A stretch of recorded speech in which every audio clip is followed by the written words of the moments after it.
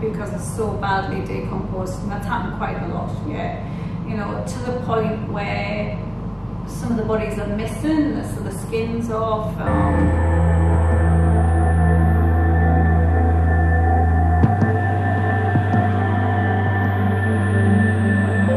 Hi, my name's Tracy, and I'm a mortician. And I'm tutored on Dawn. Welcome to another episode of... Are you going to know? Cause Trish is dying to know. I am. What is going on with you?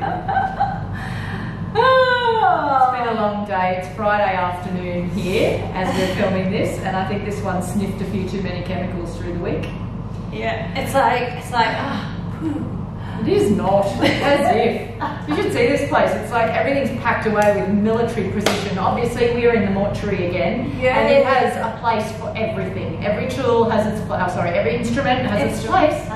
I'm very impressed. Everything's got a little hook or a nook or a drawer, and all the drawers are lined with towels, and they're all laid out. All the instruments are laid out.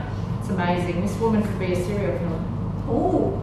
Anyway, we digress. Today, what are we talking about, Trace? I thought we'll do just a quickie on this machine here. What is it? What is it? What is it? I'm sure most people should know what this machine is. It's an airbrush machine. It's just your stock standard artist version. It is, and it's not to do art. Well, I suppose it is to do artwork. Human art. It's human art, yeah. So this airbrush machine, if anybody hasn't seen how they work, it's pretty easy. It has a tubeware colour. We have some colours here. Skin colours. They're all skin colours, and we have other mixtures and other colours so you can match to the... Is that foundation or paint? It's foundation. It is actual foundation. It is foundation. There you go. It's like you in Hollywood. Ah. It's what they would use in Hollywood for your, Ah. you know, so my deceased go out looking like they've just been in a Hollywood movie. No, they don't. They look lovely. They look lovely, and yeah, it's all very natural. It's not like that. It's all very natural. So yes. Okay. Anyway, how does it work? It's real makeup. So you would put your mixture in here. You would match the tone. Now then, You water it down. yeah, you would water it down because you only need tiny, tiny little bits of droplets of this. It's very concentrated. Is that special mortuary stuff, or is it actually just makeup? It's just actual makeup that airbrush that me and you can use as well. And I often think that maybe on a night out we should Take it home and try and it. airbrush ourselves. It look like professional. Oh, we are professional. I'd like to see me try and airbrush your makeup on your face. That'd be hilarious. We should do that one day. We should do. Amateur airbrusher's body. Yeah, Anyway, yes. Anyway, I don't use this on every person I prep. I normally just use normal, as we showed before in demonstrations, just normal makeup brushes. I'll link to a video that shows you that. Yeah. The reason I would use this machine is for decompositions, badly decomposed and severe skin slip. So where you can't touch the skin. So basically, once we've treated the body for skin slip, or the person's really badly decomposed and family insist on seeing, we'll do the treatment, what we need to do, and then we'll cosmetize with an airbrush, because when you touch decomposed skin, it just peels off. So we don't want to touch it anymore. So basically, we'll use an airbrush, and that's a simple machine like this. It has a valve on, a pressure gauge. I'll switch it on, might be noisy. Oh, can you hear that? Has a valve, switch up and down. And basically what you do, you'll probably not see it, but you spray it. It's got a big colour in. And you go over the face. Just colour the face. With the machine.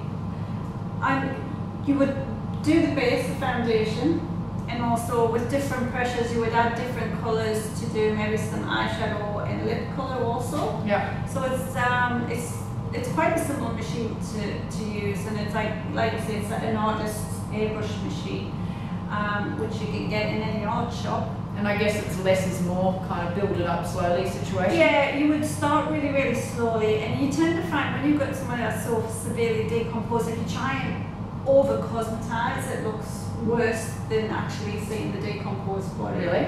Yeah, it actually starts to look really bad. So what you want is just a fine covering of, you know, you'll start off really lightly and then build up if you think you need more. But basically, light covering, and like I say, less is more, and it's just probably to tone down a lot of that nasties. But you know, we nasties that are black and green in colour. Green, and I'm talking severe decomposition when families insist.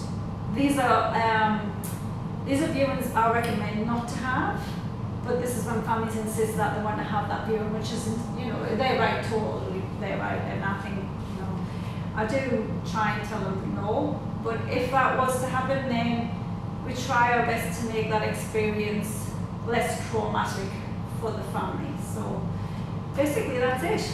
It's simple, easy, and we use it just like we do in art world anyway. So there's actually been situations, hasn't there, where the person is so far decomposed, yet the family still wants to view them, that you actually would cover parts of their body and only expose certain parts of their body? Absolutely, yeah, because it's so badly decomposed, and that's happened quite a lot, yeah.